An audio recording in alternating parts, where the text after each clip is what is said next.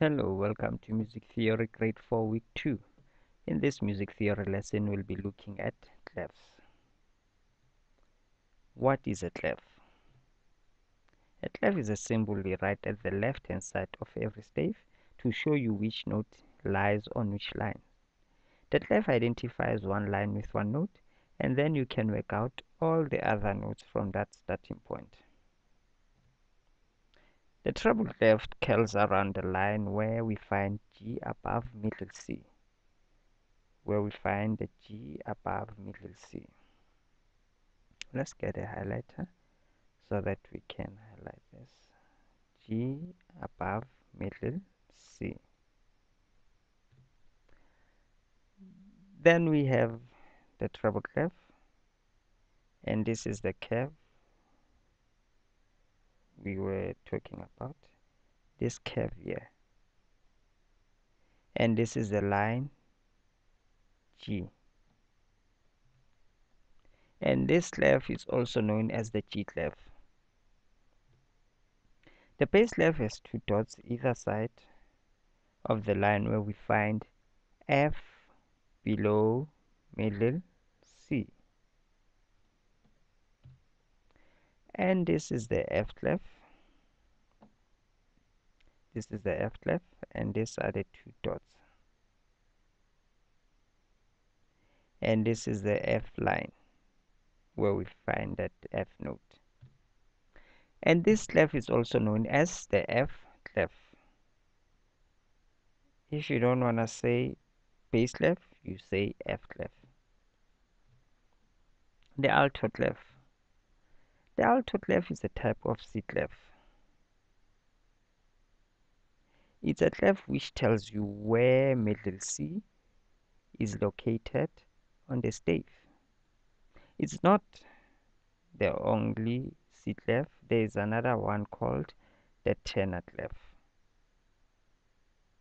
You learn about the tenor clef at grade 5. The alto clef looks like this. This is our alto clef.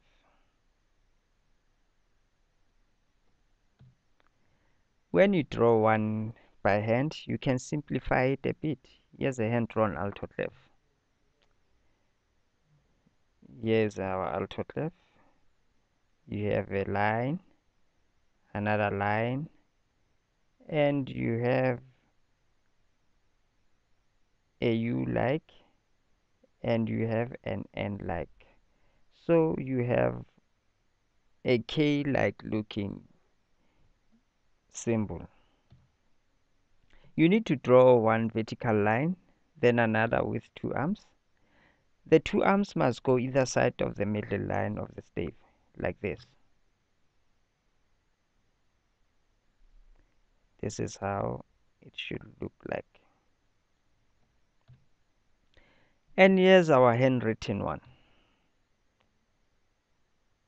And this is when you write it by hand.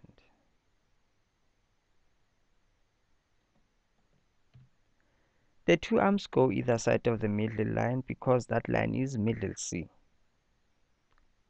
So this is our middle C.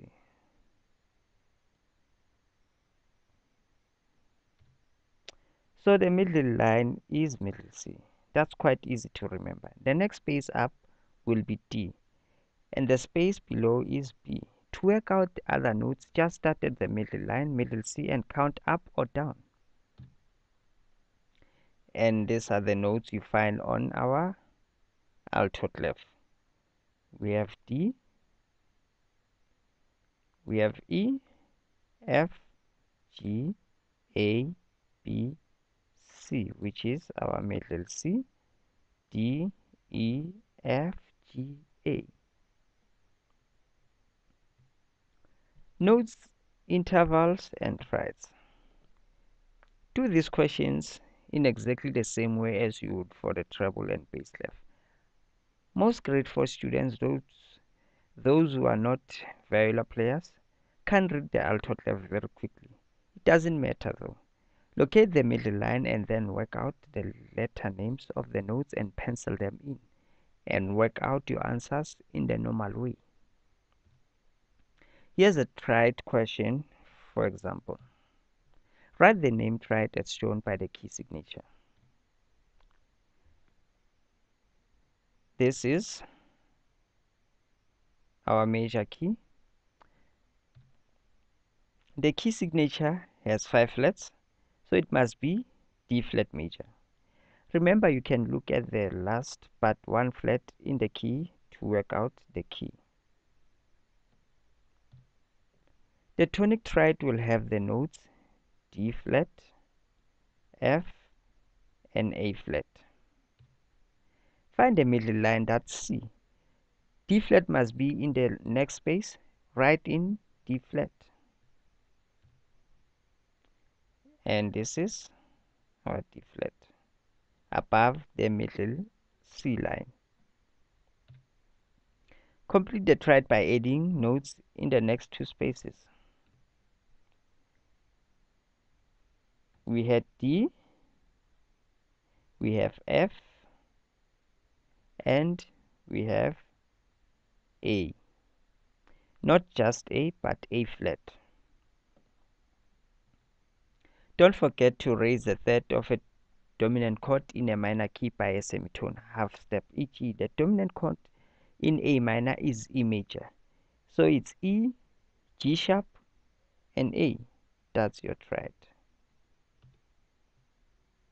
Key signatures need to be written carefully at all times, but especially when you are using a less familiar clef. Here are the positions of the sharps and flats in each of the key signatures you need to know for this grade. In our alto clef, G or E minor, D or B minor, A, F sharp minor, E, C sharp minor, B, G sharp minor. So these are 1, 2, 3, 4, 5 key signatures you need to know for this grade. And our F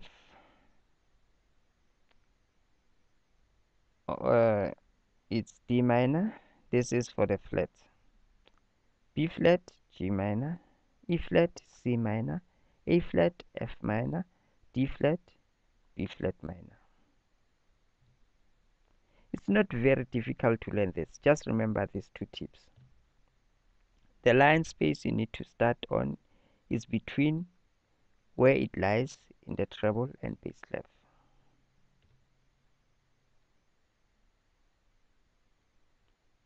Treble clef, bass clef, alto clef. The B flat is on the middle line in the treble clef and the second line in the bass clef. In the alto clef, it sits in the space between these 2.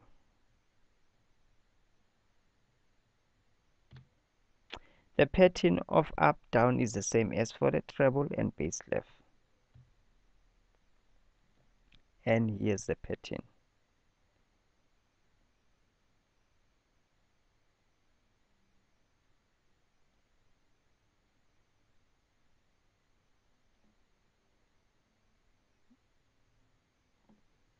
It's the same pattern for all these 3 clefs. Compare the 3 clefs. The first sharp is written high, the next is low, then high, then low, then lower. The flats also follow a consistent pattern. Thank you for watching. I hope you've enjoyed.